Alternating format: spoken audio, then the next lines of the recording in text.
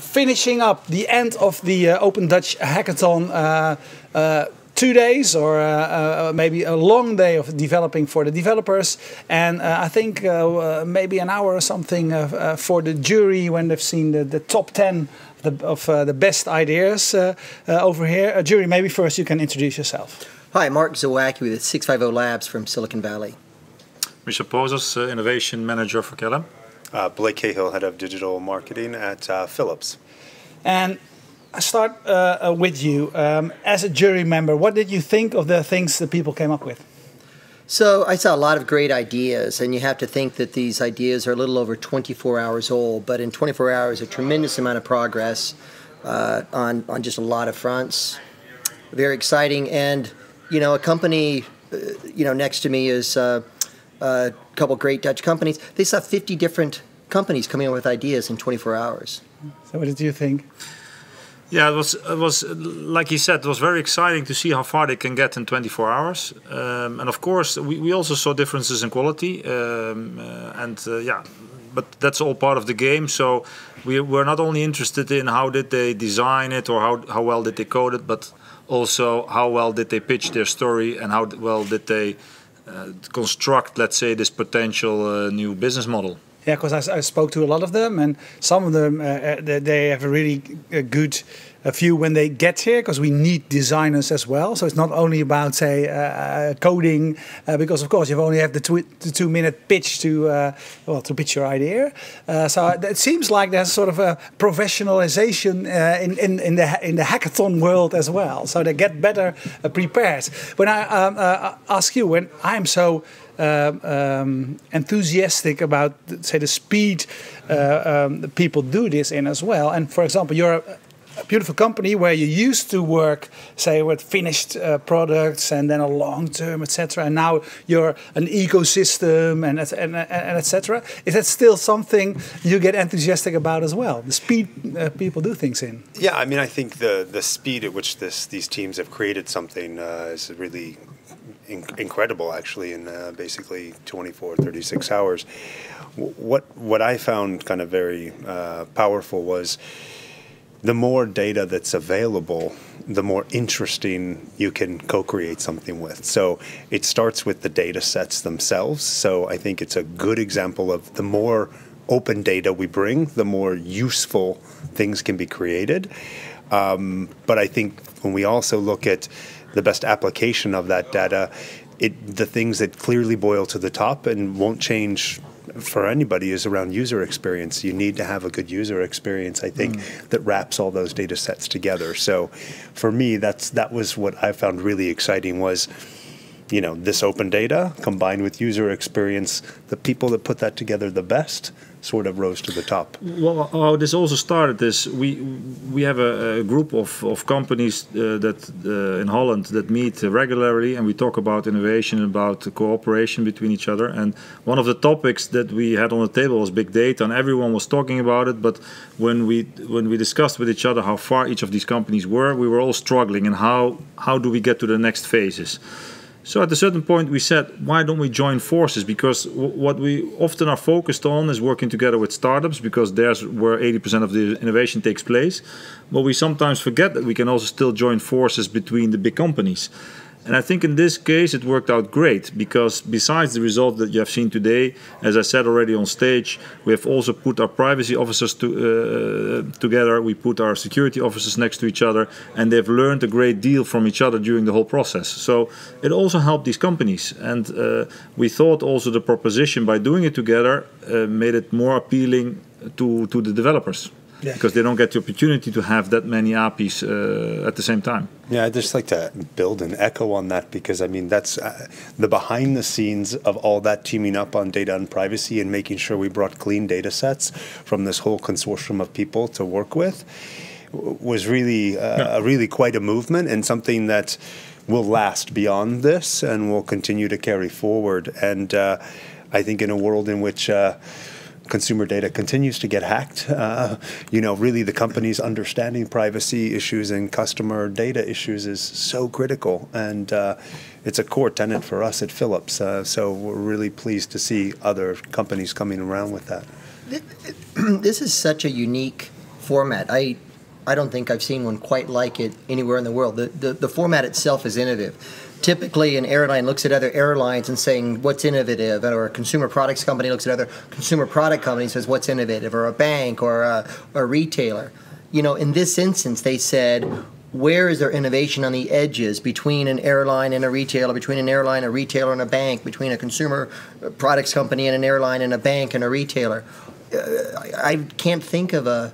You saw collaboration, you saw supply chain, you saw customer experience across improved. industries, which I've never seen anywhere in the world. And this is the future, right? So And the good thing is, so that there's two good things at least of this event. So one of them is that your companies let's say together and see what collaboration between companies means, and opening up your data, opening up your companies to external creativity.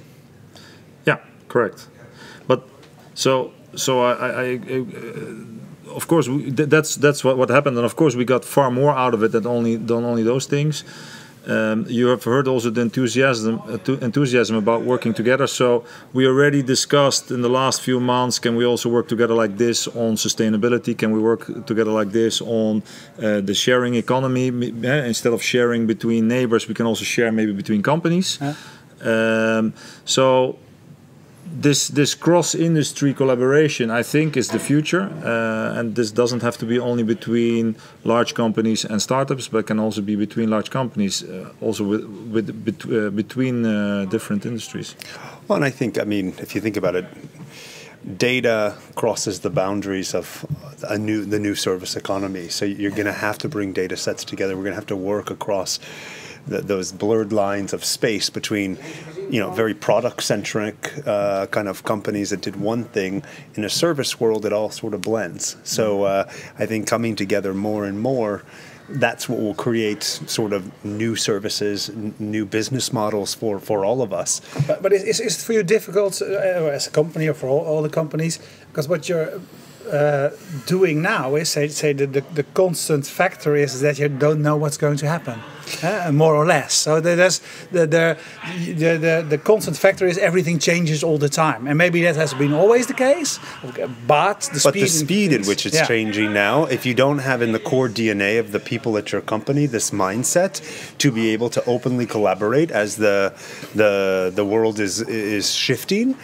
You know, you're not going to have time in, say, 18 to 24 months to say, we need to figure out how we collaborate with another company. Yeah. I mean, you need to start embedding that in the DNA of the company and the workers right now. I mean, don't make any mistakes or illusions. This took a lot to set up, as Michel was pointing to. It took 6 months of the legal department saying, are we okay sharing? And the privacy department saying, are we okay sharing? So to Blake's point, they've set the ground that it's okay. You know, it worked. They each saw 50 different ideas of their company working with other industries, which is actually how consumers act, right? But they can now go back to the legal department and say, see, it's okay. And they go back to the privacy department and say, it was okay for us to do this, and the momentum will build where the next one will be more impactful. Yeah. So Michel, will there be an Open Dutch Hackathon next year? Well, yeah, I've heard a whole organization already discussing what the next one should look like. So I think for sure it will. And I have to say that we had now 7 partners working together on this hackathon, but there were many that told us that they were interested either in a too late stage, or said, well, we would love to join next year, but this year we just can't make it for whatever good reason. So I think there's enough of enthusiasm to do something even more creative and special next year, I would say. You said, and I agree in a sense, of course it's a good thing that are companies in different fields, but the next stage will be interesting as well, I think. Will Rabobank say, okay, of course, next year we need ABN AMRO and whatever other bank there is as well? Or I think the next phase should be that, as well as the different fields, there should be the competitors. What do you think? Yeah, it's always going to be more difficult to bring, but I mean, it's open data sets. So, I mean, it's something you can already, play with today. We've made it publicly available. So I think as long as the, people that are participating in the hackathon are bringing forward publicly available data, it's already, why not? It's already there. Already use it. They could already use it technically, right? So, and maybe them pushing each other with open data benefits both of them more than the siloed mentality. If you look just in the last week, what Apple Play pulled together in partnerships, many banks competing, collaborating on that platform, have been trying to do on their own, and it brought together an ecosystem. So, Rabobank's not in the room right now, but actually, ABN AMRO being here with Rabo could make sense. Yeah. So does this event help you in your company, say, to tell the story about the power of opening up open data, etc.?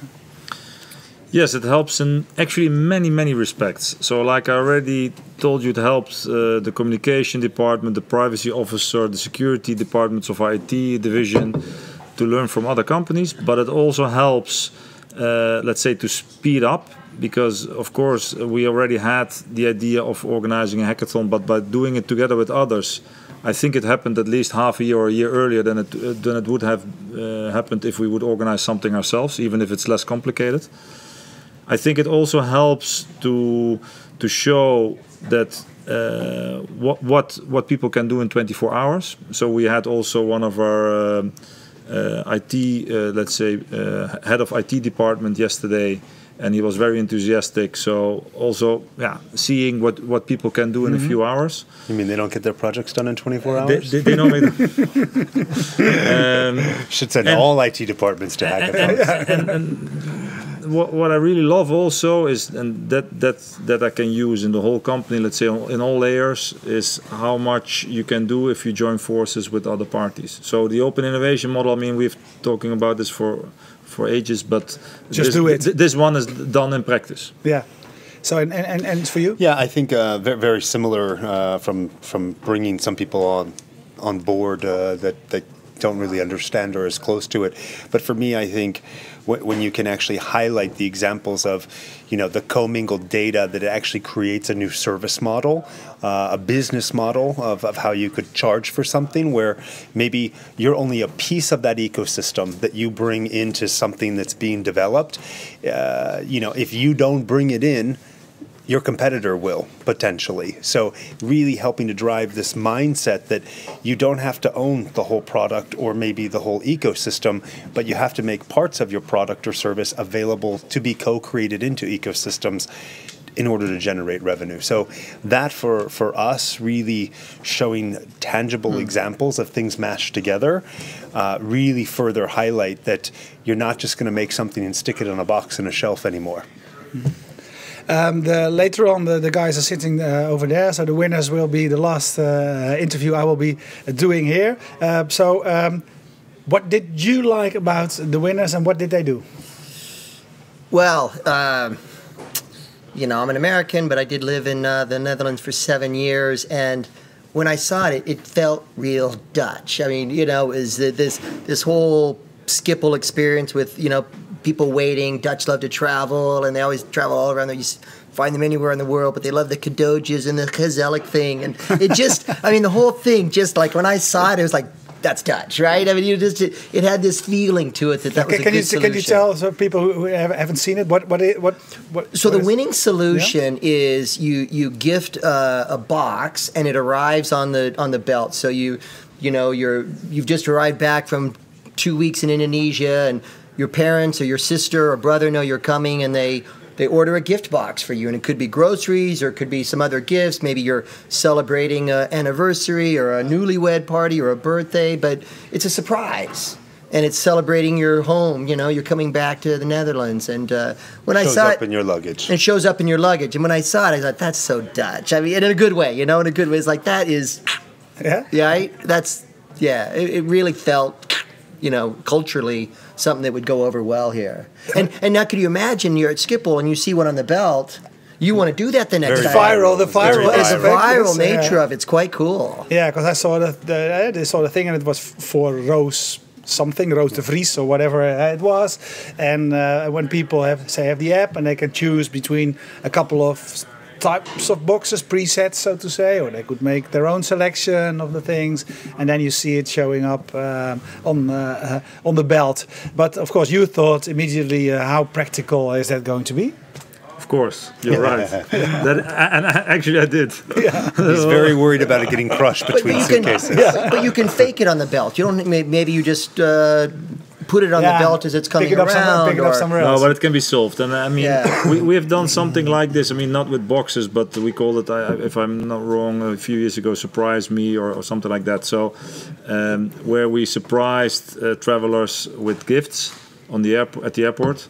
And yeah, he said the Dutch like it, but actually all nationalities that we surprised really loved it. So I mean, it's of course great to get a surprise, to get a gift. So it has a huge like factor, let's say, and they worked it out quite well. I mean, of course it needs some extra work, but 24 hours. I mean, come on. Yeah, yeah. So, for me, it was. I think there was the Dutch, less about the Dutch factor. I saw that in there, but I saw also a global template where if you built the back end of this thing right, you just lined up the right Bol.com and Albert Heijn in Indonesia or whatever. You develop the top 50 airports globally. Top 50 airports locally. You've got a global network for delivering this pack, and that actually could scale. So for me, I saw scale in it. That was actually pretty good potential, actually. And they're pre-selected, right? It's an anniversary or a birthday or and there must be a dozen categories or pre-selected things, or it's moving back home, or all kinds of things. Yeah, for example, you could choose for when you're Dutch and you come home, you could choose for the Dutch package with cheese and maybe sporting elements. I mean, there's the thematics you could do on that where it's pre-selected is. And honestly, if you founded it here, you could ship it outbound too through Schiphol. Let's say if you were sending to the receiving end, so it was a surprise when you arrived on your holiday or wherever. So there's a number of combinations with the whole thing that I thought it could work really well. Yeah, and one of the things you had to judge on was the amount of APIs people use. So did they have a large amount of them? They had one. Some had a large amount in theory, and some technical people kind of pulled them back, and then there were 4. Yeah, 3 or 4. I think the winner had 4. I think they were either 3 or 4. They definitely had Albert Heijn, Schiphol Data, Transavia, and they had my order as well. They might have had 5. Paying, I think. Well, no, I think they had something like 3 working according to. Let me see. We can't double count Bol and Albert Heijn. 4. So so Albert Heijn, 4. They had 4. 4 working APIs. Let's say. Yeah, and you have seen a lot of other people that mentioned an amount of APIs that didn't always work, or is that? Well, to be honest, I'm not an expert, so that's why beforehand I made sure that someone is checking everything and also joining all the sub-juries and walking around and seeing what people are doing.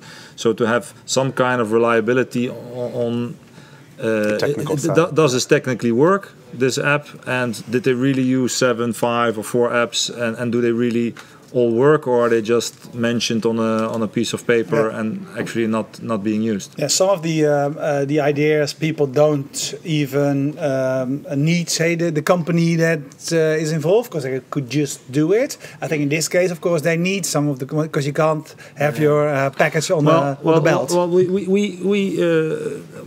So I work for Air France KLM, for the airline, and we work a lot with startups. We also invest in startups, and it is always a combination. We need them for their creative idea and for the solution that they have thought of, and they often need us. Could be for having a launching customer, could be someone for testing ground. I mean, this product you probably need to test. Maybe they need another kind of box, but this box needs to be tested, because if the first 3 gifts break, I mean, there goes your model. They also often need maybe some coaching on how do you make this business model work, or how do you pitch your story to other airlines, or can you introduce us at other airports or other? I mean, that's the network that these big companies then are also useful. It's always a win-win partnership. Sure. Yeah. So, are you going to talk to them afterwards, next week or the week after, or?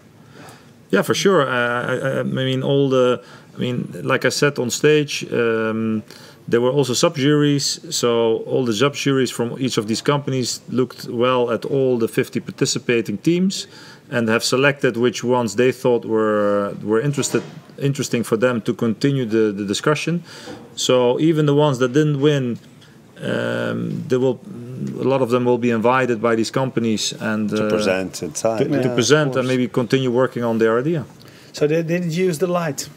There was a number of the Hue integrations. I think from a Philips perspective, we have a number of other things we would have liked to have brought, but working through some of the privacy and legal issues around health and wellness data, etc. In this period of time, but it wasn't exactly feasible. But I could see a day when we had data around health and wellness connected to Albert Heijn food consumption data that could be very, very interesting. So for us, I think we saw some interesting uses of the Hue, which signal when a transaction's happened, etc., which is very, very interesting. But I think that there could be even more interesting things that Philips will bring to the next hackathon, I think. Yeah, for example, I think one of them was for the sort of the children's banking, the Pixel Bank it was called, so the children could see if there was something happening on their bank account. Other guys were having something where it was about healthy food. Sure. And when you open your the fridge and when it's green, it's healthy. Yeah, food I think there was a lot of really clever tie-ins to how the main concept could then also be highlighted by light. To express whether it was good, bad, or different. We even had one when you it didn't make it all the way through, but if you won, you bid on this trip and you won the trip, your lights in the house turned to the color of the country. So if you won your trip to Italy, all the lights in your house went green, white, and red. So there's lots of clever ways you can use light. So hopefully we see it more and more integrated. Okay, last question. So should more companies like the companies involved here do this sort of thing? I would, as Michel said, they organized 7 corporate sponsors. It feels like it could go to 11 or 12 next year, and everyone's comfortable, and it's you have more companies, so you have more open data to work with, so the corporates benefit. You'll attract more entrepreneurs and startups to come in. I think it could realistically scale next year to 11 or 12 corporates, and I think it'd be a good thing for the process overall. Yeah, Michel, you already said that you're really enthusiastic about it. So if it's up to you, next year you'll be here again. So if there's one thing you as a company or you as a person working for a large company learned or come back with at home, what is it? Well, like I said, for me, the big thing is that if we join forces as big companies, we can achieve a lot, not only towards the outside world, but also inside our own companies. Being able to leverage, for me, being able to say, we are doing this together with 6 other huge Dutch companies, big names, creates also kind of stimulus for the company. So that was for me, maybe as expected, but I love to see that also being the outcome. Yeah, earlier on when I talked to colleagues of yours, you more or less say evolve from a company making sort of fixed products in the company. That's where the ecosystem and the connectedness is really important. So when you're busy in the digital, this sort of digital world, it's maybe more of a sort of more natural thing, maybe. Is that the case, or has it been difficult for your? No, I mean, I think a lot of the product teams have been on big evolutions to go from analog, I'll call it box products, into more of service models, and a lot of the product teams actually have had a lot of individual hackathons. I think what's very interesting about a concept like this, bringing more of them into this type of situation, is combining outside data sources. You can hack your own product product to death. But unless you bring in an outer sphere of influence to combo with it, I don't think you end up in such a different place. So I think bringing more of our product teams and different data sets could make it much richer. And I would say for next year, a place to challenge the organization is, what about government? Because we saw a number of solutions that sort of, I think, tried to lean towards CSR and social good. We did actually talk to the police. Yeah. The police wanted to join, yeah, but at the end they couldn't make it. But they said, if you do something next year, we certainly want to be part of it. So I think if we think of themes, B2B, B2C, and then I'll call it social good or CSR, I think when you think about categories and the partners you bring in, I think there's a lot we can continue to do to evolve the platform. Okay, thank you very much, and hopefully see you next year. Great. Thanks Thank you for a lot. having us. Bye.